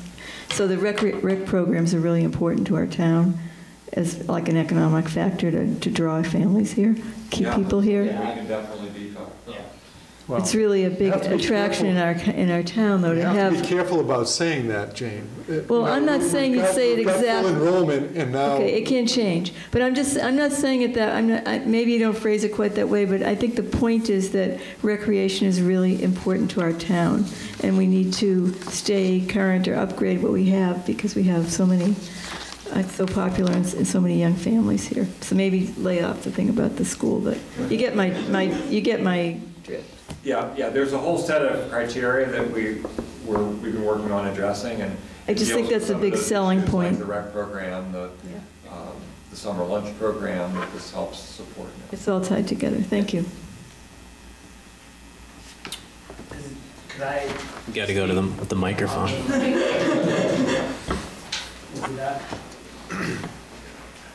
Please state your name too, please. Dane Allen, I'm the president of the Waterbury Area Trails Alliance. I wanted to talk a little bit about the trails and the connectivity piece in a little bit more detail. We've been working with Steve on this a little bit, and just to sort of let the select board know what's going on, there's an initiative right now that's being sort of spearheaded by a lot of small nonprofits. Vermont Mountain Bike Association is one. The Vermont Huts Association is another. Vermont Backcountry Alliance is a third. It's an initiative called the Velomont Trail. So we're trying to link Killington to Stowe with a purpose-built mountain bike and backcountry ski connector. So mountain bike trail, multi-use trail, that sort of thing. And eventually they're going to be adding huts in along this trail. So it's going to be a hut-to-hut network, much like you'd see in like the White Mountains of New Hampshire or in some of the alpine, regions of Europe, that sort of thing. So what we're trying to do, Waterbury sits right in the middle of this. We're kind of at the northern end. We've been working with Stowe Trails Partnership in Stowe for a couple of years now on figuring out a connector through Little River State Park. And so what Water really wants to do is start to connect the village of Waterbury with Little River State Park, and then eventually south towards Dowsville area and the Mad River Valley. So to contextualize this whole grant application, VOREC and the governor's initiative for this program kind of came out of this whole burgeoning mountain bike, backcountry skiing, outdoor recreation scene. So that's a lot of the impetus there. Not to discount the traditional outdoor recreation that we're talking about. That's really important as well. But this is the sort of thing, this Vail-Amont initiative has captured a lot of imagination, and we have a very strategic part to play in this to connect into Little River State Park, to connect to Stowe, to connect south to the Mad River Valley. So this grant, if we get this money to improve the community path, to conduct additional planning on what's already been done, to get over the Blush Hill corridor to Little River State Park, is very, very important. I think that Waterbury has a very good shot at getting this grant because of that strategic importance and because of this initiative. There's a lot of awareness at the state right now about Vail-Amont. There's also a lot of private companies that are interested in this, like Cabot Cheese has put a lot of money into it, or will be putting more money into it in the future. So just wanted to sort of put that out there because that's really why WADA's involved. We love the community path. We love using it during the gravel grinder. We promise to inform you guys of when the day is and not clog up the roads like we did last year. I'm sorry. But we want to see the community path improved because that's going to also provide a great connector into any sort of corridor over Blush Hill into Little River State Park. That's going to be really important for this whole Vail-Amont initiative. So just wanted to provide some context there and just kind of keep you up to date on some of that stuff that's going on, which is pretty exciting right now. So that's my piece. Do you have any questions? Okay. Well, do you think that we should be going for more money for the whole 100,000? Yeah. I mean, seriously. I think we can make a very good case for this budget, and Bill, maybe you have some comments, but I don't think so. Well, again, if you had wanted to do that, I would have asked you to say that when Steve came to the last meeting. Well, I hadn't heard about the Vail-Amont. Well, yeah, but this application is due on the 14th of December, and to come up with $50,000 more of a project that we know that we can do, I don't think is possible right now, so. Yeah, and I think with the Vail-Amont initiative, we're trying to lay the groundwork for the trail and build it in steps, and we don't want to get ahead of ourselves because we're dealing with private landowners. Right now, we've got a group of private landowners that are supportive, but I think we have to build those relationships and set up the agreements and possible easements, but you'll continue to be involved. Yeah, my comment on that would be, I think going for half of it and hoping that they pick 2 is a better odds. And if we can get all this done for $14,000 on our spend, we should give ourselves the best shot at getting the money. Yeah, we're trying to be reasonable about our ask and the match. So moving forward is... Wait. Sorry, I'll be very quick, Okay. I promise. Sorry, Amanda from WADA. To answer your question, the grant is looking for a lot of shovel-ready projects, and this grant will set us up for the Vail-Amont connector. But at this point, Vail-Amont's not at the state where we can start really digging into the ground to make the trails. So I think this grant, what we're proposing, is really our best option, and it will open us up to more funding down the road for these connector trails. So. Great, thank you. Okay. So is there a desire from the board to make a motion to authorize Bill to sign the VOREC grant and also put in a budget number of $14,600 in this following year's budget?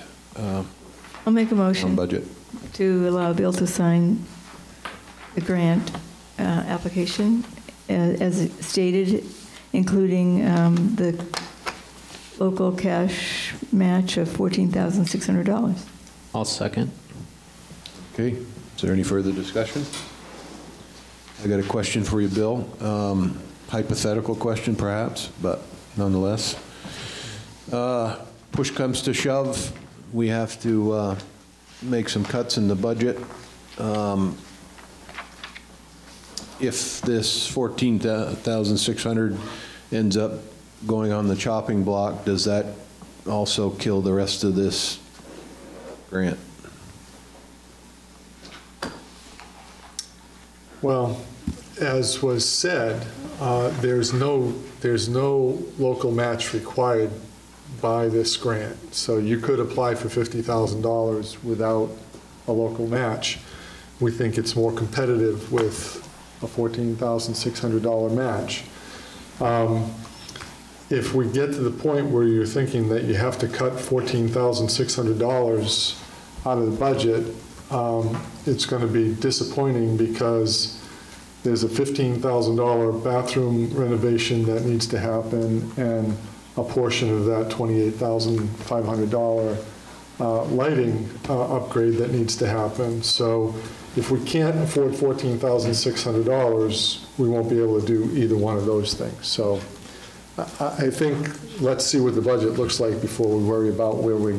No, it was just a hypothetical question. But I'm just saying, there's things on here that we're gonna, if we don't get this grant, we'll be paying more than $14,000 for only a couple things on this list. All right, a motion's been made and seconded. Unless there's any other discussion, all those in favor say aye. Aye. Thanks, Steve. Thanks, Nick. Thank you. Appreciate it. Barb. So I'm here and on the agenda tonight to have you or ask you to approve the municipal policies and codes for the, we received a grant from the Vermont Community Development Program for the feasibility study, to conduct a feasibility study for a community center. We had asked for $45,000. They awarded us $35,000. And one of the, there are several stipulations before we actually receive the grant agreement from the organization to move forward with this. But one of them is to sign updated municipal policies and codes. I think Carlos sent everybody a copy of those over from last Friday. The town has had these in place for other prior grants from the Community Development Program. This is a new version, and it includes a whistleblower clause at the very end of it, but it's basically things like equal opportunity employment, fair housing policies. They're pretty standardized federal requirements. Use of excessive force policy, which means don't use excessive force. Policy on use for federal lobbying, do not do. Code of ethics. Drug-free workplace, monitoring for subrecipient oversight monitoring policy, make sure everybody's doing what they're supposed to be doing, and then the whistleblower. So it's a formality. There are a couple of other items that are required that will happen behind the scenes, but that's Steve's working on the sam.gov registration is one of them. We need to fill out a form that says who's going to be doing what, and Steve and Nick are also part of this. So as this project gets underway, you're really going to, the two of you are going to act as the leads. Steve primarily, Nick, you're coming in under the wing here to look at all of the different partners on this and a whole public outreach on doing the feasibility study. So that's kind of where we are. So this is basically a boilerplate document for part of the grant acceptance process. Yes. The grant's been awarded. Everybody's required. And does Bill need to have authorization to sign off on that? No, Carla has the policy, and each one of you would sign it. The select board does? Yes. This MP1 requirements there, I read through it. Is that a complete new version of the? Oh, the only new addition on that is regs? the whistleblower policy at the end. It's the very last page.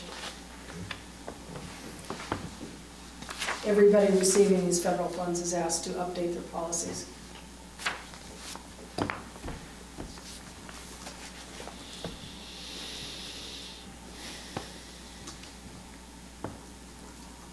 Do you have any questions on any policies in particular, or? Oh, I had a couple of issues with some of the stuff that was in there, but I think I'm going to stick with my consistency, and this is on the community development center, right? This is on the community, yeah. So I'll be abstaining from it anyway. Okay. So it's not worth getting into the weeds on Okay. that. Well, so I should probably mention that, and for those of you who aren't aware, the issue has been, well, is it going to be a town-owned facility? Is it going to be a burden on the facility, on the tax, or on the municipality? It's going to be a burden on the taxpayers. This feasibility study, we're going to be hiring out, we have a draft RFP that is ready to go once we get the grant agreement in place. But if there is no appetite for having this be a municipal organization, the plan is to look at all other types of ownership possibilities, which could be nonprofit, it could be a public-private, it could be a private, completely privately owned. So we don't know yet. So I just wanted to... Right, and my objection isn't the fact that there's a desire to have this. Mm-hmm.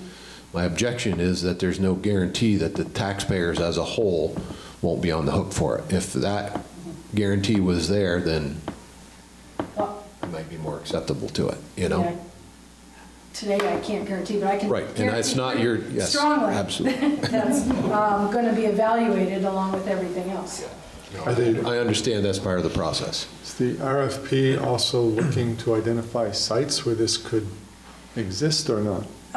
The RFP, the way it's drafted right now, is not to go into detail with any particular sites. It's to do a kind of a first brush at what sites might be available. But really, the intent of the feasibility study is to look at who else is interested in being a partner in this. We know the senior center is, we know the children's room is, we know the recreation facilities need to be enhanced or changed. We know the school lunch program, or the summer lunch program that is looking for space. So we're really looking at who are the other groups that might want to be involved? How big should this facility be? What is a likely square footage? How much of the synergy can be obtained by different groups saying, okay, there's one commercial kitchen, but all these different user groups can use it for different purposes. I don't know. It's intended to be multi-generational and multi-facility. So, So I'll just, yeah. while we're talking about this, I'll convey a little bit of what concerns me. I attended a Harwood school budget meeting the other night. Michelle Baker is the bookkeeper, financial director, whatever you want to call her. She went through the budget for the most part, fairly detailed. I came out of it a little frustrated watching what was taking place there through the night, and some of the lack of input as part of the budget process, and some of the discussion about possibly cutting minor costs in areas that could be cut, whatever. But what I came away with was on a $37 million budget for Harwood, Duxbury, Waterbury, Moortown, Waitsfield, Warren, Fayston, we are $9 million over the statewide average per pupil spending, just in this district alone. Out of the $37 million budget, over $28 million of that was just paying teachers and staff.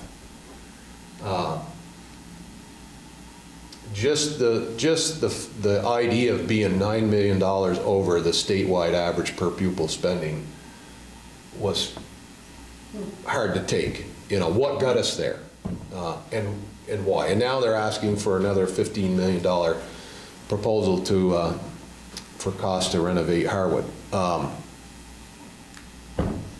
you know, the budget right now. So you understand, it isn't just what takes place here tonight that affects my attitude about cost of property taxes and the cost of living in not only just the town, but the state as a whole. You know, Glenn was talking about Keurig and these guys pulling out of here. And, you know, there's reasons for that. And I just hope we're not making bigger problems for ourselves. So, moving forward, there's a desire from the board to approve this. Somebody wants to make the motion. What is that motion? The motion to accept the MP1. adopt the MP1 requirements for community center feasibility study grant. Excuse me, I think it's the codes that you're... It's the same thing. It's the municipal policies and codes, which is Form MP1, but it's not specific to just this feasibility study. Once the town adopts these new ones with the whistleblower language, We wouldn't have to do it for another grant? We will not need to do it for another grant unless they make another change. Right, but they're not just policies for the grant, they're policies. Right. So that becomes the town policy, ethics policy. Yeah. And these So are the all in motion place. is the acceptance of this for the town. Right. Yes. I have a question. Yes. So the difference between the $35,000 funding that's available versus the $45,000 that we had requested, in terms of shaving some off in terms of the scope of work, you don't feel that it's significant in terms of impacting what the outcome will be, or what would change? Well, I think the scope may It's change a little bit. $10,000 less. Yeah. When we were applying for this grant, we asked a local company who does this sort of work to just give us a ballpark number of what might be expected or anticipated for a cost of a feasibility study. And the response came back $50,000. Now we can tweak that, but that's pretty much a number, pulled out of here. This is about what it's going to cost you. So with this funding and the cash match that we have it brings the 35 plus another 6,250, brings it up to a $41,000. Okay. So it's comparable. Yeah. Thank you. So the one that was previously in place has basically all this boilerplate language, with the exception of this one segment that's on the end by the signatures concerning the whistleblower policy. Correct. Is there anything in that policy, as folks have looked at it, that you find objectionable? Because I guess that would be the question for us as a board. Well, I can point out,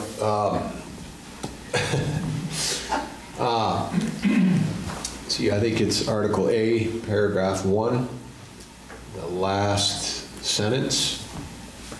Attempts will be made to contact known sources of minority and women potential applicants to maximize the participation. Yeah, if you read the entire paragraph, I didn't see a reason for that being there, because this is supposed to be an all-inclusive document, and it seemed like that singled out a particular group of people to actually emphasize on, which seemed, you understand what I'm saying? If it's supposed to be all-inclusive, Yeah. Then why do you need that language? that's why you need that language. The other, Because they want you to solicit from women's owned or minority owned this is businesses. an equal opportunity document. Yeah, this is with regard to employment.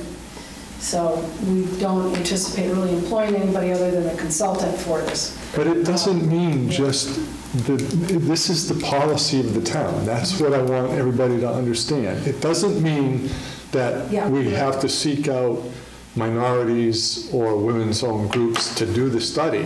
It means what it says. If it's about employment, when we employ, we're supposed to seek out actively those mentioned groups. That should be a given based on the language prior to that. But anyway. But that's usually standard practice with your advertisements anyway, isn't it?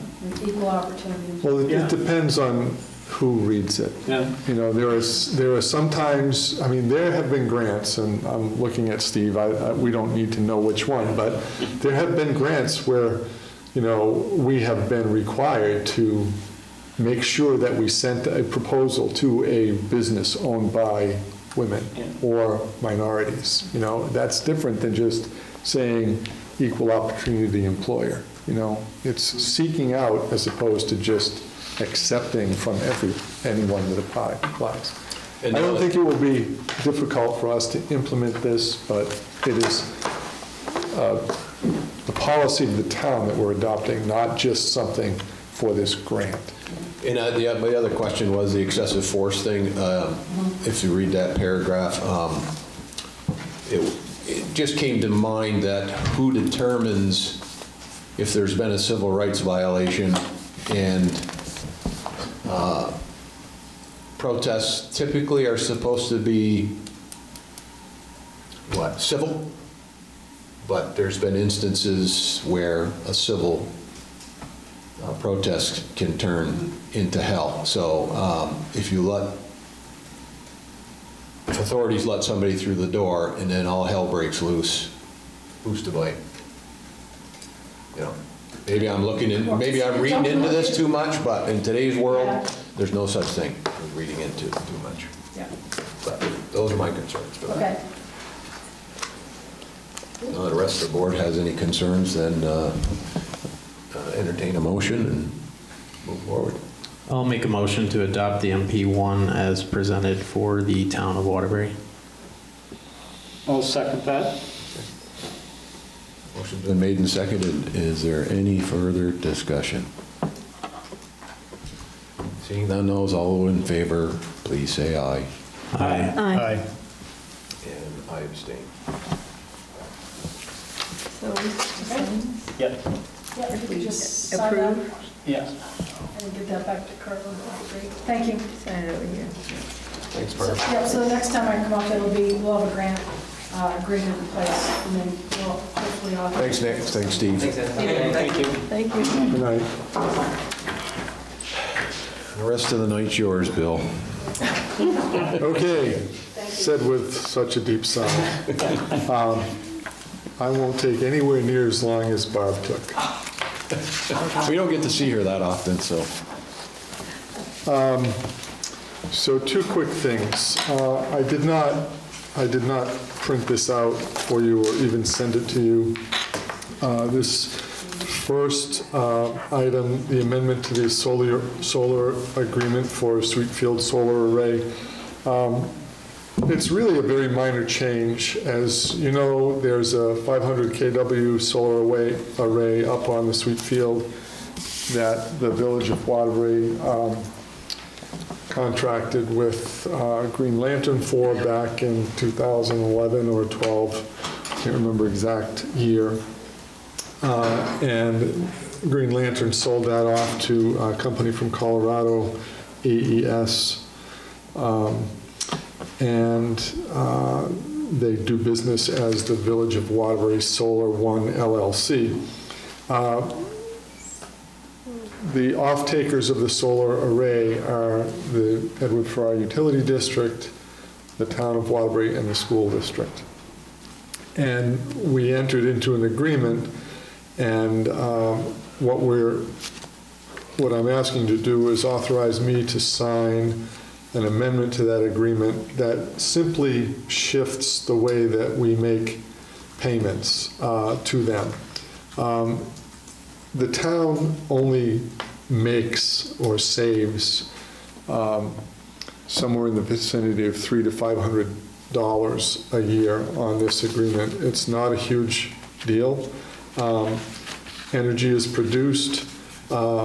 Credits from that energy hit the town electric meters as well as the schools and the villages. And then because we don't own the array, we turn around and we send 90% of the money for those credits back to AES, who built the array. They built it, they own it. So when this was enacted, it was determined that that Waterbury would probably have to pay about $2,600 a year back to AES. The value of the credits were estimated at about 2,960 credits, and 90% of that we would have to pay AES would be $2,665. So the town was going to make or save $300 in electricity. When Green Lantern entered into the agreement with us, they had a mortgage they had a loan to build the facility. And they wanted to make sure that they had a cash flow monthly to pay that loan. So the village has to pay them $8,400 a month. I'm not exactly sure what the school pays. I think it's about $1,000 a month or so. And the town has been paying AES $222 a month. And times 12 months, that's about $2,600. And then the current contract says at the end of the year, we're going to look at the amount of electricity that was produced, what the value of the credits were, and then if it produced more electricity than we thought it would, we would end up having to pay more money. And if it produced less, they might owe us something back. So we don't do that true up until March or April now of the following year. So it's a calendar year contract. On December 31st, we'll close the books, and then it takes them a couple months to gather all the information, and they look back. And last April or May, they sent us a bill and said, well, you owe us $1,044 more. And the fact that we owed them $1,044 more really meant we saved more money than we thought we were going to, because we got the other 10% of that difference. So to the town, it's not that big of a deal. It's not hard for us to write a $222 check every single month, and then at the end of the year, the true up is $1,000 either way.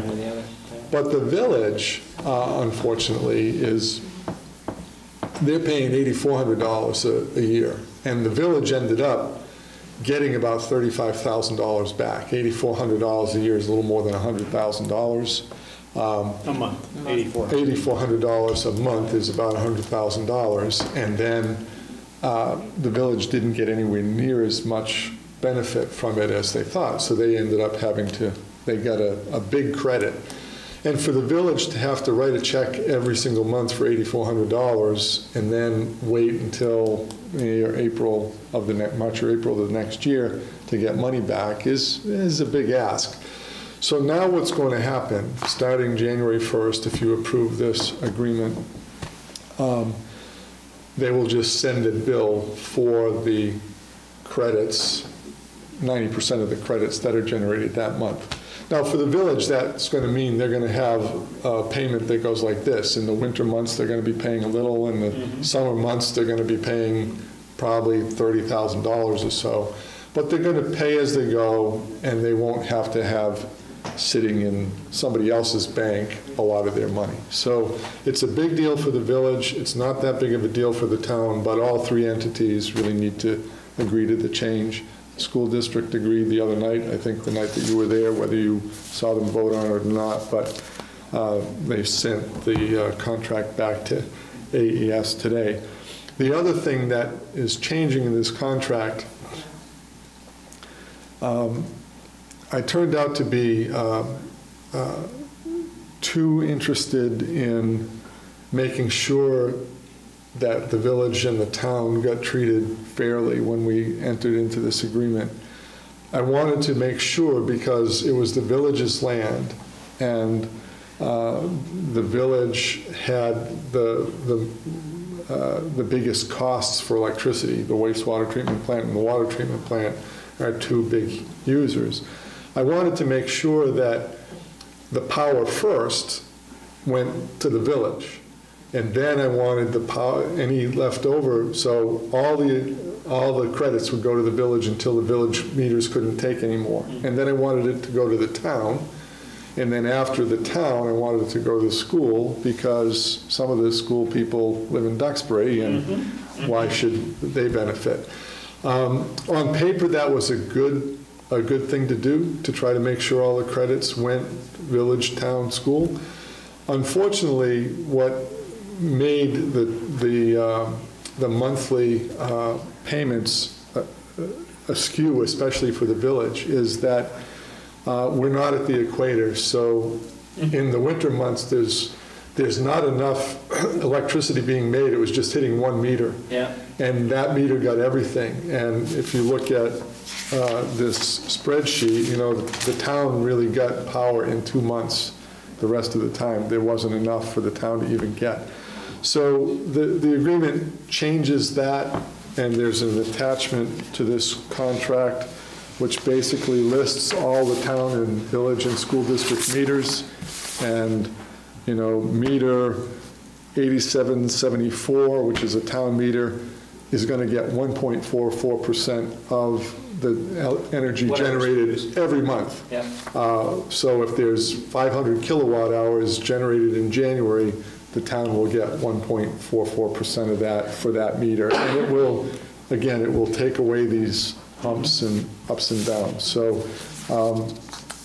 with that brief and confusing explanation, I would recommend that you authorize me to sign this agreement. I'll answer questions if you have them. If somebody'd like to make that motion. I'll make a motion that we authorize Bill to sign the agreement. Okay, is there a second? I second that. All righty. Does anybody have any further comments or questions? Nobody? Okay, I guess it was confusing then. Yeah, well, it was confusing when you said it was good that we were paying more because we were making more. Yes. Yeah, the ups and downs and ins and outs are. Trials and tribulations. Why do you think the bottom line is that it's a prorated split now instead of loading one bucket Yes, completely and not. that I follow. Better to do that than. That's why the people pay in the and then take renewable it back. energy business are making loads of money. It's too confusing, kind of like politics. All right, motion's been made and seconded to amend the solar array agreement for the Sweetfield solar array. All those in favor say aye. Aye. Aye. Okay, letter B, this ties in a little bit with Mark's question, Mark Fryer's question when we had the first public hearing on the town plan and this housing task force. Alyssa came to see me a week or so ago and let me know that that Wendy Knight, the Commissioner of Tourism and Department of Tourism and Marketing for the state, had been looking at a research project that they were going to contract out, and they were looking at a proposal from a company by the name of Intopia, and it's a short-term rental research project. So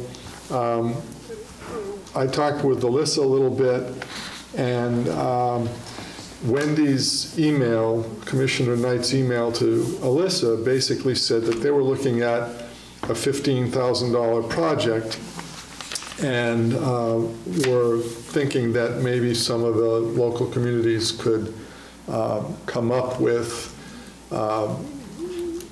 together $5,000 towards this project. Her department's budget has $10,000 in it. She was looking at a $15,000 project. And without reading all the emails to you word for word, they were basically looking at Stowe as kind of the hub of where a lot of, more than likely, these short-term rental, Airbnb, if you will, are existing. And then they were looking at maybe they could look at Waterbury, at Johnson, and at Cambridge, those communities that surround Stowe, and on the other side of Smuggler's Notch that has the ski area over there. So I looked at the Intopia proposal, and the $15,000 project, I was a little bit concerned because it was a $15,000 project, but it was going to really analyze 2 of those 4 communities. So I sent an email to Commissioner Knight, and I said, well, if you're looking at the $15,000 project and you're looking for money, from these other towns, splitting the $5,000 by 4, it's about $1,375 each. But I said, the problem is you're going to analyze 2 communities, so we're all going to kick in $1,300, but what if you decide to look at Stowe and Johnson as opposed to Stowe and Waterbury? So I wondered whether it would be better for, the 4 towns to kick in $1,375, and that generates $5,500, which was Intopia's first proposal, lowest price proposal. And I said, after you get that information, then maybe you decide to go to the next step. So I sent her a fairly lengthy email expressing what my concerns were. And I said, I think we're interested in this based on the conversation that we had at your last meeting when the planning folks were here, and then on your decision that you'd like to solicit folks for this housing task force. So I thought that you had kind of expressed enough interest that if this was going to go forward, I said I can probably find $1,300 right now if we had to. Anyway, after she saw my email and I think saw the concerns that I pointed out, that the $15,000 project was only going to focus on 2 towns and you've got 4 towns, she pulled back a little bit, and she sent me an email back and said, thank you very much for your concerns. We're going to adjust this a little bit, and we're going to do a project with Intopia that kind of is a more baseline look that will give us some information statewide, and then from that we may decide to come down from 50,000 feet to 20,000 feet. And at that time, she said we might ask the towns for some assistance if they wanted to be involved. And she said what we probably would do is share the statewide information with towns where it seemed that this was an issue, and then ask the towns to join together and kind of move forward with the more expensive plan, and the state, rather than fund 10,000 of the more expensive plan, would maybe fund 5,000 of a more expensive plan and let the towns that were looking for the information to fund the rest of it. So there's nothing to approve tonight. My only question is, given that I'm starting to work on the budget, and you've talked about this task force, is this information the type that you might be interested in? And if so, I'd probably include in the budget maybe up to $5,000 to do something. I'm not here to make a proposal that we jump in with Intopia to do anything. The state is going to do something right now with their $10,000, and after they get their information, I'm sure they'll share that with us. We may want to move to a next step. So I'm just wondering if this is something that the board has any interest in or not. If not, it's easy. I can just drop it. If you have some interest, I'll work with Alyssa to keep in contact with Commissioner Knight to see where they are in this process, and then we'll be able to make the next decision. But it might require having some money held somewhere that we can act with. So is the goal of this study, just to clarify, is to try to determine the impact on the short-term Airbnb, if that's what you want to call them, in the housing market? Is that what it's Yeah, I think this is her email to Alyssa. The initial project would not include an assessment of how short-term rentals impact housing stock or availability in a community. However, the project would provide a benchmark for us to then do a further analysis. So I don't have all the answers, Chris, to all these questions. It just seemed timely based on what we talked about before. And as I said, I felt based on what we discussed a couple of weeks ago, that if they were looking for, $1,000 to $1,500 before the end of the year to put toward this program, I could probably find that and we would jump in for that minimal amount of money. I think after her reading of my email, she decided that, well, we need a little bit more baseline information before we can assess that. The proposal that they were thinking of, which was the $15,000 proposal, option includes identification of individual online listings for Airbnb, HomeAway, VRBO by using third-party technology, develop an algorithm. It uses more resources and time to capture all necessary information. The purpose of this option is to provide a set of one-time statistical benchmarks of the current situation, gain more detailed information about RBOs, and then infer an approximation in annual lodging taxes and fees that are potentially not being collected from vacation rental marketplace. So I think the state is looking at this to make sure that there's a more level playing field between the vacation rentals and the traditional lodging facilities. As I understand it, Airbnb is already supposed to be collecting those taxes. Whether they do or not, I don't know. No, actually, yeah, they do. Yeah, okay. Because maybe I should abstain from writing this because I actually have an Airbnb name. I was going to say, are they authorized to pay the tax to the state? And is there any oversight, whether it's to... It was like $9 billion. Okay, what happened was it used to be you had to send the tax in yourself quarterly as in self-report, and there was an agreement made with the state, and now it's just directly taken out, and the Airbnb host never sees that money. It just goes directly to Airbnb, to the state. So.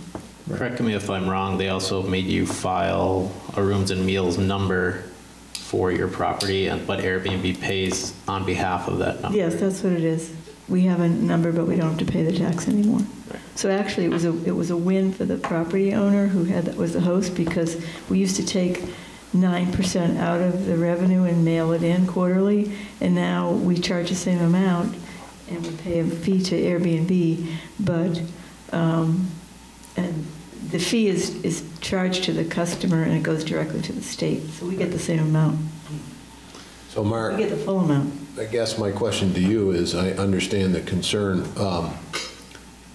What would you propose? Well, I think ultimately the hope would be to get an understanding of that impact. I understand that this study doesn't have it, but I think that there is a significant impact to supply demand in our community based on not only current properties switching over from long-term housing to short-term housing, but also the creation of additional properties for these short-term models, but also people going to our community to buy properties, to also not only people that already own that are transitioning to that, but people that are coming into the community and buying. I know it's definitely happening in Stowe, and I assume it's also happening here, is that there's a certain price point of home that is also being purchased for an income model that can be created via these short-term properties. So if we don't have a full understanding from a municipality of what that impact is,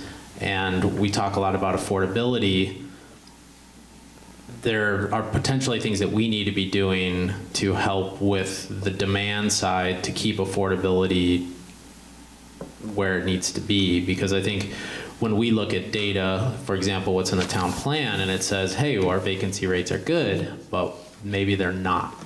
and maybe they're actually unhealthy. And maybe we need to be doing more to make sure that housing units are created to help with the demand of who's actually living here and trying to work and live here, which also ultimately helps build Grand List and, you know, further our ability to afford to live here and to pay out our budget for a town. So there's a challenge there that I think Stowe recognizes is the problem is that there isn't, until recently, there wasn't a lot of the ability to actually understand how much that income was a self-reporting requirement. It was similar to Amazon saying every year you're supposed to tell them how much you spent on Amazon and how many people were actually, you know, so there is more happening that I think there will be more visibility to understanding that. I think what it sounds like this is going to do is they're going to scrub all these sites that, because I think Airbnb is following, but I don't know if the rule was that,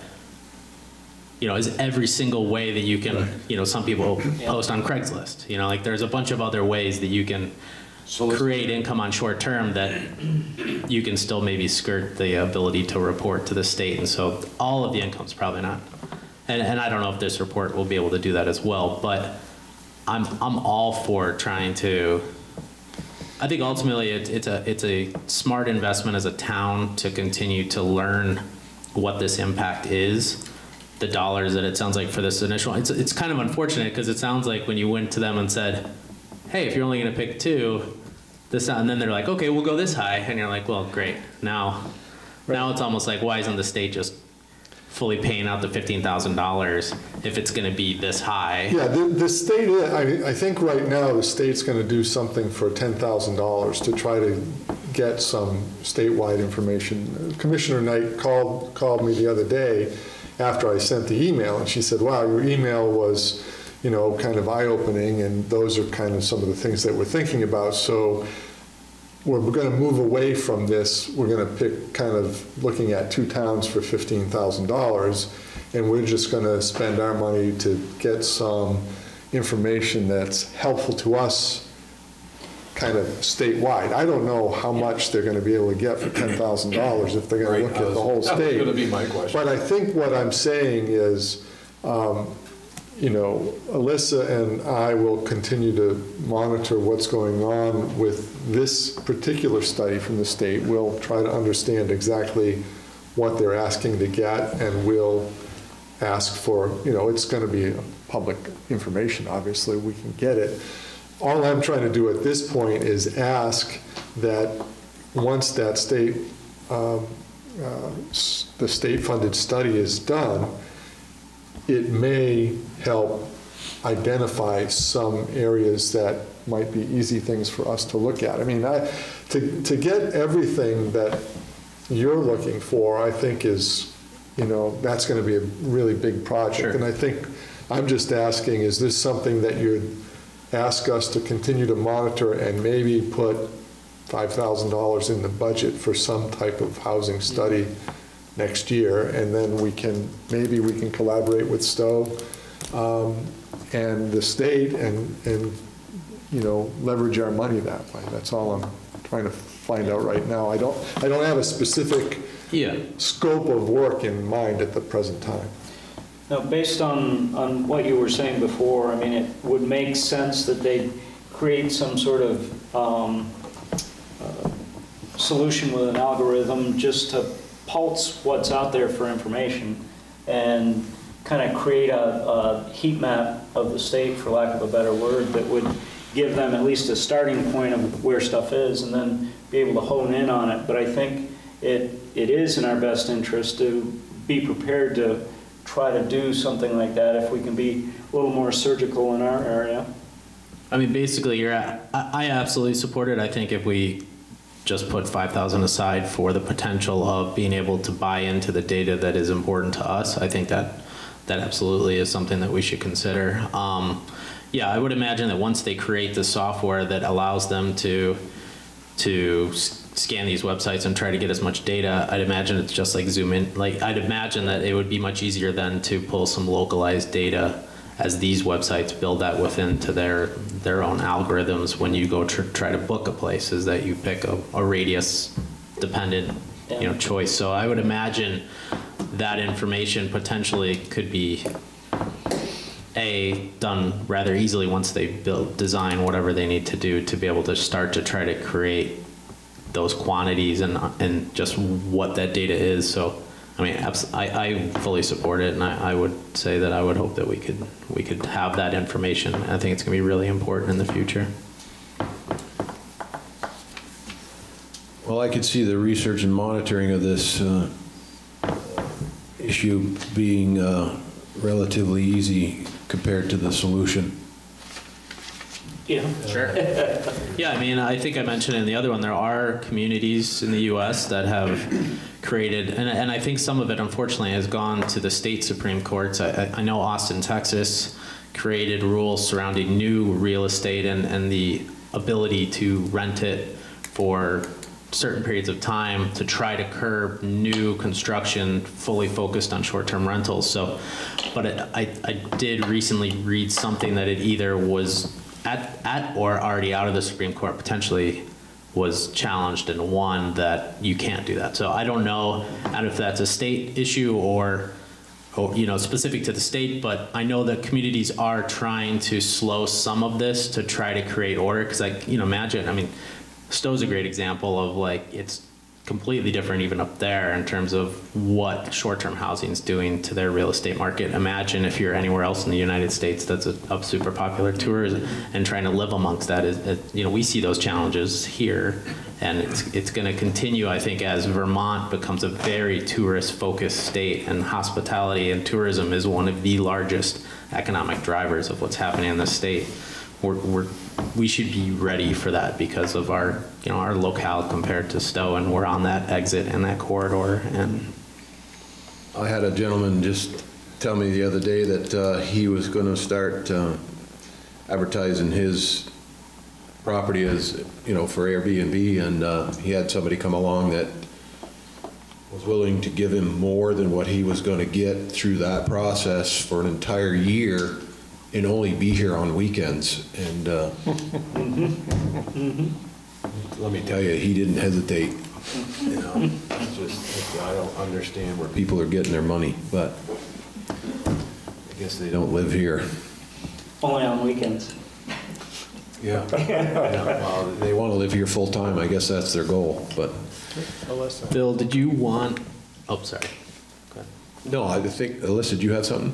No, I was just saying, as for okay. Mark's point, I think the biggest thing is just having the data. We don't know what percent of the housing stock, you know, I think the state has an angle that in some ways has to do with revenue and taxes, as Bill alluded to, but I think locally, like Mark said, part of it is just if we're looking to staff a housing task force, whether it's Steve or I or whoever down the line, knowing we have X units of housing, and is it 5, 10, 15, 25%? I'm gonna start. I knew as soon as I started. It's just understanding what percentage of Waterbury's housing stock may or may not be involved. Having that, even if it is a static benchmark to start, I think would be really helpful in that. So that was, I think, the lens of bringing it to Bill initially was just, and you know, Bill was going, if you can get this data for this amount of money, like that would be great versus, again, one of us doing it on our time and without the technical expertise. So I think that was just kind of the impetus initially, was that it would be a good way to get some data right off the bat, so that we know more. And yeah, hopefully the proposal tweaks in a positive direction in the future. Thanks. Well, if the board's in favor of, you know, at least tentatively sticking that number into the budget. Yeah, I don't think you need to make a motion tonight. I just wanted to bring this to your attention, see if it was something that this kind of angle was of interest, and when we get into the budget process, we'll talk about it again. But I think it's an issue that we need some information And it's about. an interesting conversation to continue to put pressure on the state to take it seriously and understand our concerns and have them spend a little bit more than even $10,000 on researching this a little bit more. I think that's a small number for the impact that it's doing to the state, and ultimately could be profitable Well, we have to to state and communities. go interagency about this, because obviously the Department of Tourism has a different interest than the folks who are worried about affordable housing, you know, so. I'm sitting down with Phil Scott on Wednesday, so. Well, good, mention it to it. Do you suppose there, just a question there, if there'd be some form of a fee that would, impact fee that would go towards communities based on those types of rentals? Yeah, I think, again, That with would the help level the playing field question mark, it's if you municipalities. select them out specifically as impact fees, then, you know, they might say, well, why aren't you charging the hotels, or, you know, like, I think there's a, Yeah. I think let's just start by hoping that the state can figure out how to make sure that everyone's paying their proper taxes, and then maybe there's some easy numbers that can be back calculated on usage. Identifying properties just through requiring properties to register and pay their taxes on income. I'd be curious to know what the state's getting in current taxes through that process right now, through Airbnb. You don't. We just had a yeah. press release. I think that, so if you Google Vermont Business Magazine Airbnb, I think they just came out. I'm sure it's much more than last year. Yeah, at least, Yeah. I don't know, but it was in my top. 9% of wherever they. Okay. Okay, I'm all so set. there's no other items, then somebody can make a motion to get out of here. I'll make a motion to adjourn. I'll second. Okay, all those in favor? Aye. 7.8 million.